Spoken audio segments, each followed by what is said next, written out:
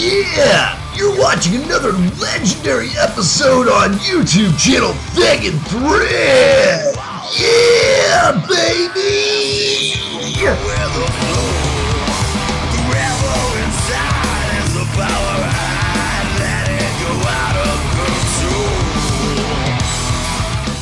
No wiggity, no briggity! Hey, Thrand here. Hi, this is the Eldgrim. And today we're back with a special episode. We're back with our Axe and Shield. It's an ongoing series we do. And today we're going to cover the... Not ongoing enough, because we missed it a few times on other projects. Certainly. But we've got our Beaked or horned axe. And basically what I've done here is people have seen it in other videos and pretty much jumped on us saying, well, we've got our beard upside down like we don't know any better. Yeah. But the whole idea of the skagulks or the beard is I have it up this way so I can use it to thrust with if I was fighting with it in combat. That's right. Just like any Beaked or horned axe where you have a double edge like Ragnar uses in the Vikings. That's right. But in this case, I have it this way a lot of times because I throw with it. This has a long handle, which isn't bad for throwing necessarily, but it can also be used for fighting one-handed. But if you over-rotate, it sticks miraculously like that. It gives you the ability that if you over-rotate to the point of normally if it hit with a flat like this, it wouldn't stick. This sticks in beautifully.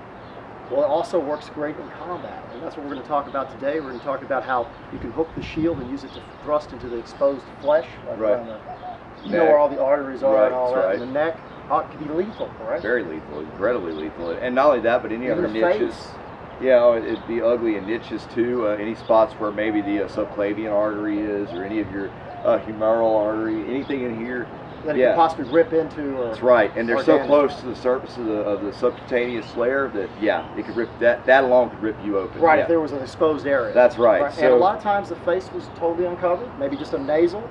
The guy could choke on his own blood. You're absolutely right. Absolutely. So don't underestimate the damage of some technique. And we're going to test that damage, not just show you the technique. We'll even test how well it damages on different mediums. So most certainly. So that'll be exciting. Let's get started. Oh, you've got just to introduce this. He's got his Nordic axe from Medieval Shop, and he's extended the handle. He's made a longer handle. It works much better with a shield for reach on a sword. That's the beauty of the Medieval Shop Nordic axe. A lot of times axe. the axe went against the sword, and we've showed that how you can disarm it. Well, I was going to say, that's the great thing about Medieval Shop that I love is that when you get their products, a lot of times you can customize them. I've even customized some of their sword frogs. Oh, and point up. Yeah, it was point up, but you can customize like I did here on this one. Any of their products, like I said, one of their sword frogs, I modified that, and it wasn't too hard to do. Oh, for your sword. Yeah, that's right. Certainly. But anyway, let's get started. All right, we're standing here with our center grip flat shields, Viking rounds. There's a real common early period, old Germanic time periods. And a lot of times when you're fighting with these, yes, you hold them at an angle, because that's how you get your attacks. If I want to attack this side, I pretty much have to flip my shield. But let's say he's here and he's ready for me. He's used to me pushing on his shield. So if I try to push on his shield, what's going to happen? He can stop it if he wants. He can allow it to move. He can come around, and I got to defend on this side, because he's ready for this. But what a lot of times people don't expect or underestimate is the idea that we're standing here, and what happens if the shield comes open? He now has something in here which I can step out, and you can't really see what I'm doing here, but I'm going to show you. I'm coming up under here like he was saying under arm. This could easily be in the throat, in the face, and it's a beautiful technique, because I mean, heck, I can just pretty much come over and pull down and slip it in. I don't know if you're seeing what's going on, but it's coming in. He's scared here because he's I'm just barely holding it. But you can see the fear because this is scary. I mean, if you see... Yeah, no, I get it. Believe me, I do. I'm sitting here and I don't expect it. He comes over and hooks. Yeah, he's coming right into my... But that's the beauty of it. It's one motion. Directly into my throat or whatever. But it's the beauty of the motion is that it's quick. One, it's just 1, 2. He doesn't have to pull it very far. Nope. It's just a light... Yeah, just to get it open. And then that's it. Yeah. And man, a lot of times good. axes are not expected to thrust with. Even if you have the beak on the horn, a lot of people will underestimate that, or I would assume at times underestimate that somebody's going to try that. You know, and people complain about how much power this has, and I think that's what needs to be tested here, is not necessarily that you can pull it off, but how much do you get out of it? Oh, yeah, most certainly. So, I mean, we got some mediums set up for that, right? Yeah, we'll test that out, and basically we're just showing you how the technique occurs. It's just a hook. Yep. I mean, we've showed hooking in all different kinds of ways and attacks, but it's just a hook to get Whoa. inside, and while I'm doing this, I can step in. Use your shield. Yeah, and see how I'm holding the shield out. Yeah. I've got him inside, and I can work him over thrust. I can thrust more than once. So Oh, yeah. I can sit here and just continually work him over. And the only thing he can do is try to get his shield In there and try to push it out of the way and fight him to get out of it. But I'm more certainly likely going to get at least the first one. Get a blow in if it's unexpected. So well, let's go ahead and test out the damage of this thing. That's exciting.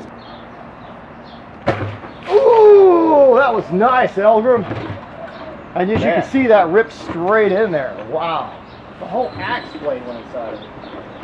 Ah, you hooked it. It's in there. There you go. That's beautiful. That's gorgeous. I'm looking at the wound. That is nasty because the whole blade kind of cut in as he went through as it rocked back. Oh, man. Very impressive. It looks like it kind of rocked, cut out the side too. So. Oh, I like it. It's very great. nice. And look very at nice. the distance that I went from the overhooking motion back and in. Oh, most certainly. You got a full thrust there. Yeah. Full power. I think you can do it. Let's try some other stuff. Yeah. Ah! Dang. Not bad in the That's cardboard. brutal. That's multiple layers, and we've got a good over a half inch, an inch and a half. Not a half inch, but an inch and a half, easily. So that's going through multiple layers of cardboard. So we're looking at that stops stuff quickly. That's a very broad blade, but a broad blade causes more damage in a lot of ways as well on flesh. Pretty impressive. Hell yeah. Oh, nice. A nice penetration. Yeah, I think the difference in beard length makes a difference on my penetration versus Sure, yours. that's why I like the one I've got as well, because the difference in the depth is because of the way it's shaped, whereas on yours, it just doesn't have, it's going to get too broad too quick. But still, the thrust power would be devastating to the face. It would shatter the bones of the entire You know, I have to give Roland Warzeka credit for changing the way I hold the shield and the way I manipulate More it. like a sword, correct? Yeah, I Feels like the way a sword actually I- parrying and turning the Yeah, I like that. axis. So thank you, Roland, for that. That really improved my technique. Most certainly. Cool. Ah! Oh, So we got a pretty decent cut into the hook. Not too bad. damn. I'll try it again. That's Area brutal. doesn't have double metal. Ah! So what we got here? Another one. It's not bad. Not at Although all. we're not going impressively deep. I don't think this was designed to pierce armor the shape of this.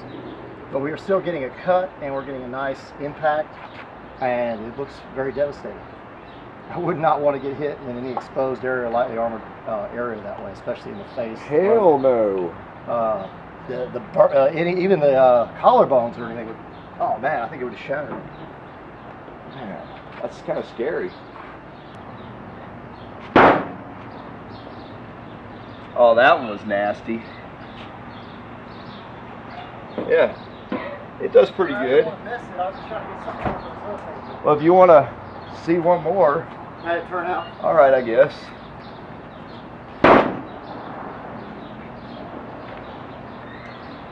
I mean, yeah, Pretty decent. that's not half bad. No, it's got a lot smaller protrusion too. It's still cutting into it. Oh, yeah, a lot too. I mean, not as much as yours, but still, that's pretty impressive.